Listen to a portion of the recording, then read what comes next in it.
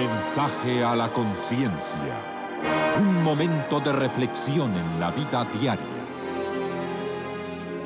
Escúchelo hoy en la voz de Carlos Rey. El panorama es sombrío, tormentoso, deprimente. Los nubarrones que cubren la ciudad están a punto de agrietarse y desencadenar una tormenta. Los edificios y el paisaje dan la impresión de estar en movimiento, conscientes de lo que se avecina. Algo está por suceder y no augura nada bueno. Es así como el Greco, más allá de entregarnos un panorama, nos deja una marcada impresión de la ciudad española en que él se estableció en 1577, cumplidos ya 36 años de edad, y donde vivió hasta su muerte en 1614.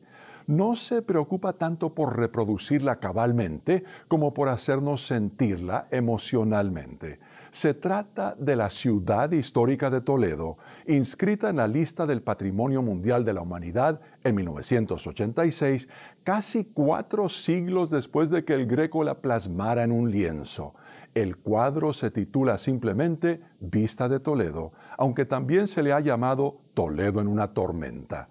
Es uno de los primeros paisajes de la historia de la pintura y tal vez el más famoso de todos. Y por esa Vista de Toledo, a el Greco, a pesar de provenir de la isla de Creta, se le considera como el primer paisajista en la historia del arte español. Una de las preguntas acerca del paisaje es si el cielo presagia que va a llover, tal como han dado por sentado algunos escritores. Es posible que el oscuro trasfondo del cielo y el esparcimiento de las nubes solo tengan la intención de representar un ambiente del todo impresionante. Pero como en esa época a la lluvia se le consideraba un regalo de Dios, pudiera ser que el Greco la estuviera presagiando como tal.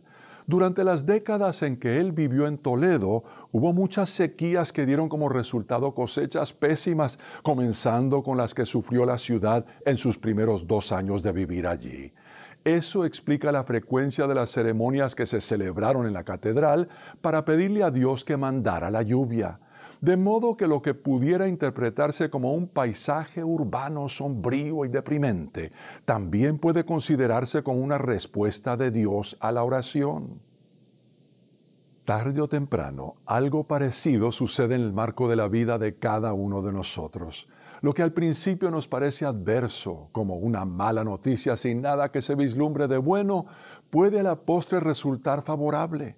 Tanto es así que hay varios dichos y refranes que lo afirman con relación al tema del mal tiempo atmosférico, entre ellos los siguientes: al mal tiempo, buena cara. Tras la tormenta viene la calma, y en cada nube hay un rayo de esperanza. Más vale que si estamos pasando por lo que al parecer es una verdadera tormenta, incluso una prueba que juzguemos insuperable, no se la atribuyamos necesariamente a Dios, sobre todo como si fuera un castigo. Veámosla más bien como lluvia en el pronóstico de nuestra vida que podemos interpretar a través del lente del pasaje bíblico que dice que si amamos a Dios, Él hace que todo lo que nos suceda sea para nuestro bien.